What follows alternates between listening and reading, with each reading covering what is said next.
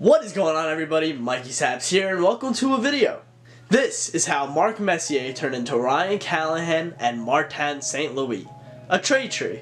So let's start off this trade tree with October 4th, 1991. The New York Rangers were desperate for a guy to bring them to the Stanley Cup, and Mark Messier was that guy. They sent over Louis DeBrusk, Bernie Nicholk, Steven Rice, and a future consideration which ended up being David Shaw. The Rangers received Mark Messier and future considerations which ended up becoming Jeff Beukeboom, which also is important because Beukeboom helped the Rangers with Messier in the '94 finals. Now let's take a look at Messier's stats with the New York Rangers. Played 698 regular season games, played 70 playoff games, and averaged a point a game for the club.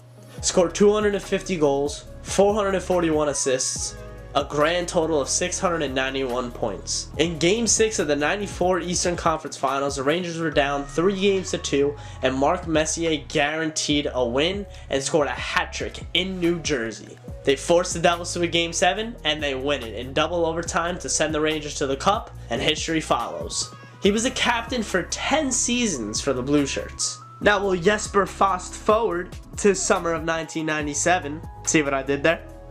So in 1997, Mark Messier becomes a free agent and signs with the Vancouver Canucks. Now this technically breaks the trade tree, but I'm going to show you where it links back up. And now we'll move to the summer of 2000. Messier returns to the New York Rangers. So on June 30th, 2003, the San Jose Sharks and the New York Rangers made a deal. The Rangers sent over the rights to soon-to-be free agent Mark Messier to San Jose, and San Jose sent a future consideration 2004 4th-round pick, which ended up to be Ryan Callahan. So now you might be thinking, Messier never played for the San Jose Sharks. You're right. He hit free agency and signed back with the New York Rangers. Now here in the 2004 draft, we see Alexander Ovechkin and Evgeny Malkin, two Russian superstars, go 1 and 2. And how the Rangers got that 127 was from Mark Messier. Diving into Ryan Callahan's stats here with the New York Rangers, he played 8 seasons and served 3 as their captain. Diving deeper into Callahan's stats, he played 450 games as a Ranger, 3 20-goal seasons, 5 consecutive 30-point seasons, and that heart right there stands for him playing with so much heart as our captain.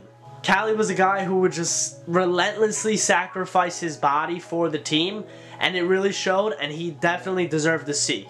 So now the last link of the tree. Trade deadline 2014 rolls around, and the Lightning and Rangers begin negotiating a deal. The Rangers and Lightning, for the first time in history, swap captains. St. Louis goes to the Rangers, and Callahan to the Lightning. So there you have it, a trade tree that started from 1991 and ended in 2015 when St. Louis retired. But did it really start when Messier was traded to the Rangers? You could go back and track down where the guys that Messier were acquired for, where they came from. But I'm not doing that today. So yeah, I think it's pretty cool to look back and see how players get to, different franchises. Who would have thought that the conditional pick that the New York Rangers had was going to be one of their captains in the future? And that they would end up flipping him for a guy that would almost lead him to another Stanley Cup, like they did with Mark Messier. So guys, I hope you really enjoyed this video. Leave a like if you enjoyed, it would really mean a lot.